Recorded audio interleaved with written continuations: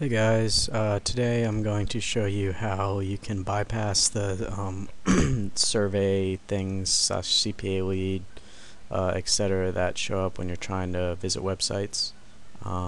First I'll explain a little bit. CPALead is basically a system where webmasters can put in surveys that their users have to fill out before they're able to see content, and this can be very annoying for users since all they're trying to do is make money off of you.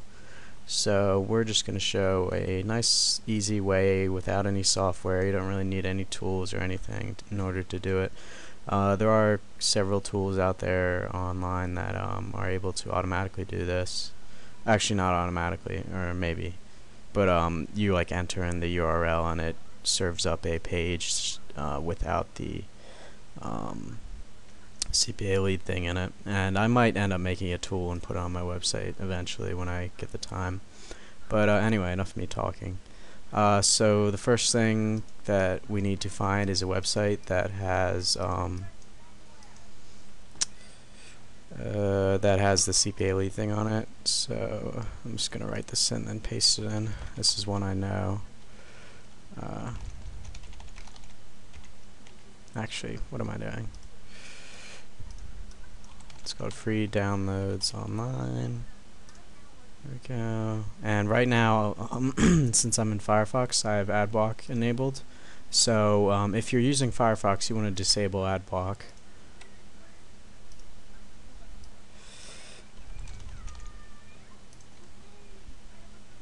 And apparently it doesn't understand that my ad block is off. Alright, anyway, let's go to Chrome. Alright. Downloads online. Here we go.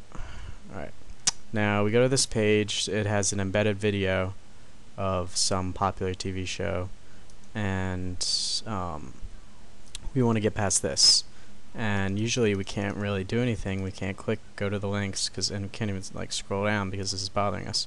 So what you're gonna do is you're gonna right click, not near here, but kind of out, because if you see view frame source, we don't want that because that's the actual source code of this frame. We want to click out here and click view page source.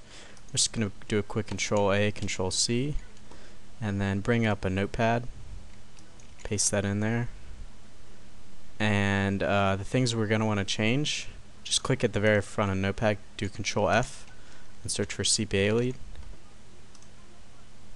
and there it is right there.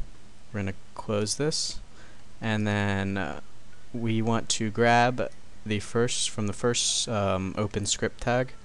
Make sure it includes this is loaded equals false, and this is only for if they have ad block protection enabled.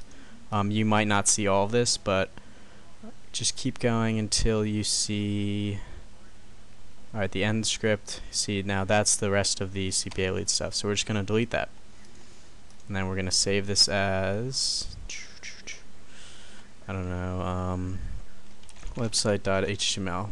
Make sure to click all files and make sure to save it as a .html or .htm file. Click save, boom, we're good. Now let's go to my computer. I have this off in a random drive. Alright, website.html. Double click that, open it up immediately, and here we go. It no longer has, compare that to this. See, it's all gone. And looks like I have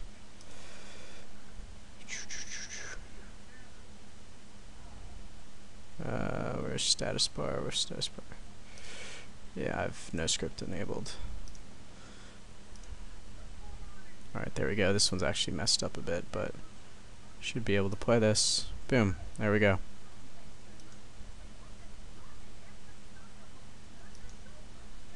Actually, I just clicked it.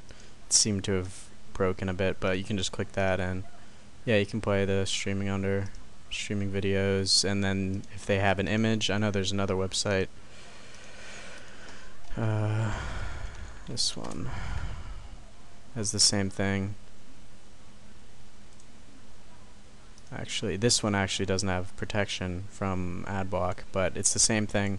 View source, copy that, or we're going to end up copying that to a text file and just remove this part and then save it as a .html file and then open it up and you'll have access to all these files.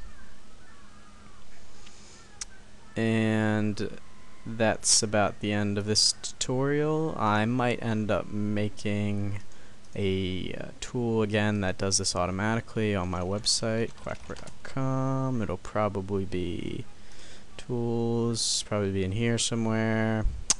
And also make sure to head to my forums. It's pretty awesome. Not very popular though, unfortunately. And that's about it. If you'd like to see any more tutorials, make sure to leave a comment on my videos and make sure to subscribe and private message. Go to the links in my description. QuackWare signing out.